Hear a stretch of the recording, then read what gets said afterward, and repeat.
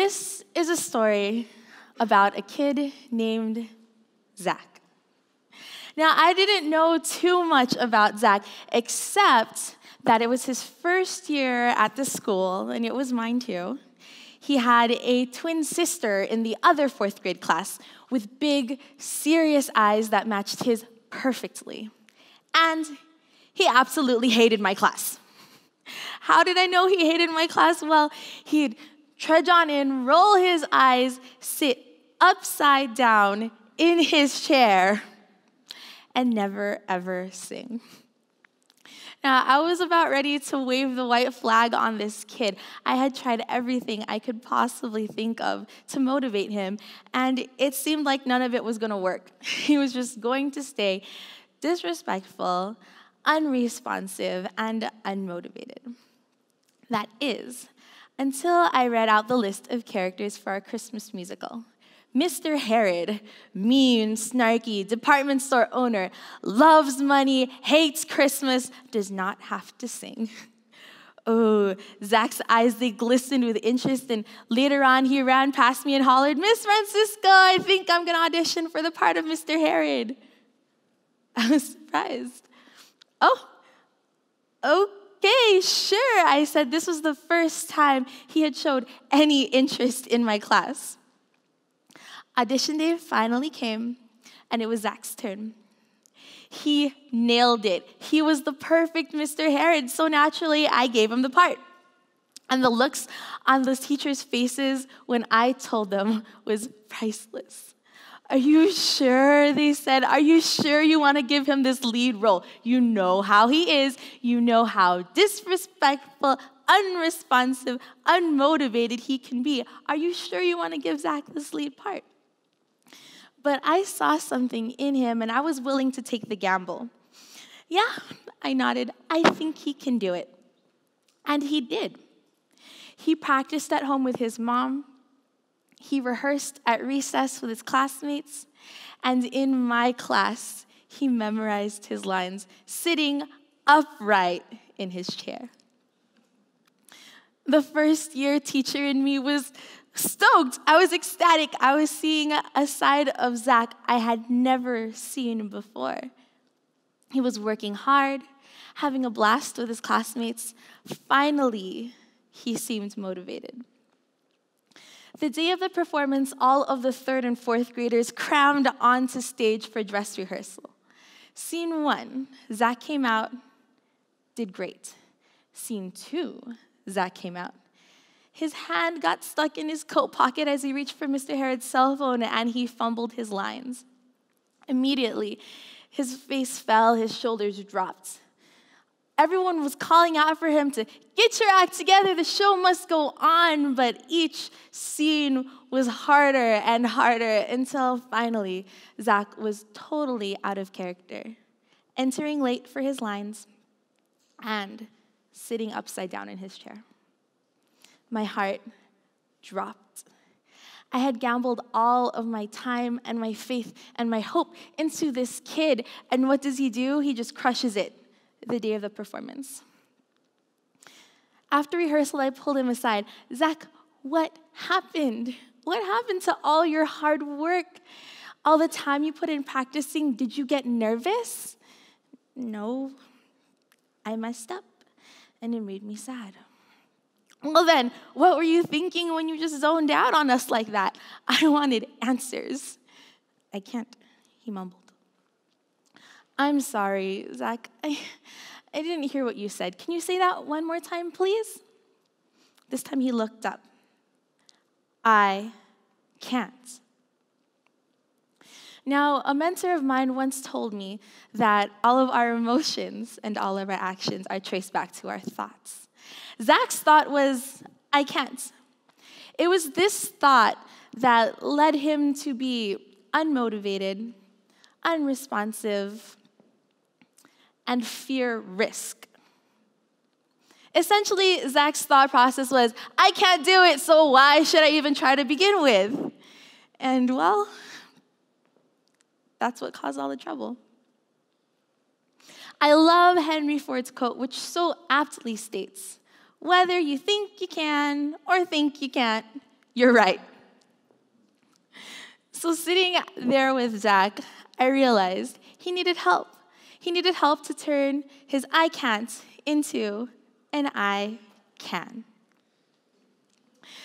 And so I took a deep breath, said a quick prayer, and dove into the biggest pep talk of Zach's 10 years of life. You can do it. Don't give up on yourself. You've worked so hard. You've accomplished so much. I believe in you. Your classmates believe in you. You can do it. When you step onto that stage, you are Mr. Herod. Don't give up. We believe in you. We rehearsed for the rest of the afternoon, and this time I saw a little spark of confidence that I hadn't seen before. I crossed my fingers, wishing hard that it would remain for the night's performance. That evening, Zach amazed everyone. He was Mr. Herod.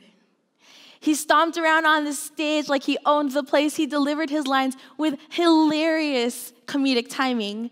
And during the finale, Zach sang. He sang loud and proud with his classmates, hand motions included. My heart was bursting at the seams, but at the same time, I was flabbergasted. What in the world happened that caused such a drastic change in Zach? I wrestled with this question over Christmas break until I finally came to an answer.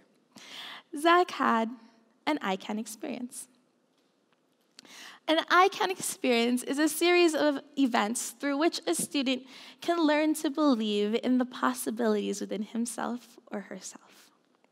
Now, this experience, it's not a coincidence, but it's a combination of 3 key factors. A dedicated mentor who believes in the student and can imagine the possible, a unique opportunity for growth, and a combination of support, encouragement, and high expectations. Here's how these key factors created Zach's I can experience. Zach had mentors whom, against all odds, believed in his ability to grow. We knew that there was something in him, there was a potential, and we could imagine that possibility for him, and because of it, we refused to kind of just sit back and let him continue thinking that he couldn't. These mentors he could found not only in me and other adults, but within his classmates who rehearsed with him during recess, prayed for his success, and cheered on his hard work. Now, my feelings and warm, fuzzy beliefs alone were not enough to create this experience. As hard as I thought, I couldn't just, boop, you're fixed, yay, good for you, and send him on his way. I had to actually act on my beliefs. I had to give him an opportunity to bring to life the possibility which I imagined. So I gave him a unique opportunity which was built upon his interests and his strengths, but one that challenged him immensely. This opportunity required hard work. And this goal of this opportunity was not just success on stage, but ultimately of growth and of learning. Now that he had this opportunity, I couldn't just let him flounder around until he figured out what to do. He needed support. So I supported Zach by making sure that he had clear guidelines and step-by-step instructions. I modeled how to memorize his lines and how to deliver them. And I used some scaffolding strategies, such as talking through the storyline or having him think about the way that his character was feeling so he'd better understand his character and the musical. Of course, being the main character for your class musical is no easy feat, and this is where encouragement was key. Yes, there's been some debate over the type of encouragement best suited for children, for students, but for an I can experience, the type of encouragement you need is encouragement that is specific, intentional, and genuine. It doesn't applaud the talent, but instead applauds the hard work. It doesn't give trophies to skill, but instead to effort. It keeps the student focused on the goal at hand and not on his or her ego. For example, if Zach did really well at rehearsal, I could have very easily said, "Wow, you're so talented, high five, go away now." Instead, I'd sit down and tell him, dude, thank you so much for staying focused all of rehearsal. And I love how much character you put into your lines. I couldn't stop laughing. Keep it up. This way, I was able to encourage Zach while at the same time keeping him goal-oriented and making sure that he felt like his hard work was really paying off. Finally, with support and encouragement backing me up, I was able to set high expectations for him.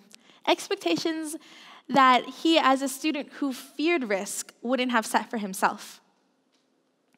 His classmates saw potential in him as well, and they set high expectations for him too, keeping him on task, letting him not slack off, and we pushed him to strive for more than he would have strived for alone. This I Can experience isn't unique to Zach's story. It's actually one that we can find within our own life narratives. Just take a couple seconds, close your eyes, and kind of think through life moments and find for yourself where those I Can experiences are. When I take these 3 key factors into consideration, I realize many of my moments of just immense growth and learning have actually been I Can experiences. For example, riding a bike, learning to ride a bike. My first month of teaching, getting to the top of that rock climbing problem that I keep falling off of, and teaching Zach. These and many more experiences are my I Can experiences. And the beauty of these experiences is not only have they helped me grow as a person, but when I am faced with difficulty in my life, I can look back and say to myself, I could then, I can now. This is why I Can experiences are important for students, for children, for everyone. Anyone who is a mentor and has somebody that looks up to them, we can create these I Can experiences. I've noticed that as a teacher, students, not all of them easily believe in themselves. And because they don't believe in themselves, they won't risk for learning, for success, for achieving anything, really. Something kind of gets lost as children grow. They forget how to imagine the limitless possibilities within themselves. It's something that needs to be taught, learned, and experienced. As teachers, we must first and foremost believe in our students, and then teach our students to believe in themselves. Everything else will follow. So, this is a story about a kid named Zach. Now, I know a little bit more about Zach. I know that he's a complete goofball, but he's respectful, he's responsive, and he is motivated. I also know that he doesn't hate my class. He actually kind of likes it. And I know that right now he thinks he can't sing, but we're working on it because I think he can, and soon he will too. Thank you.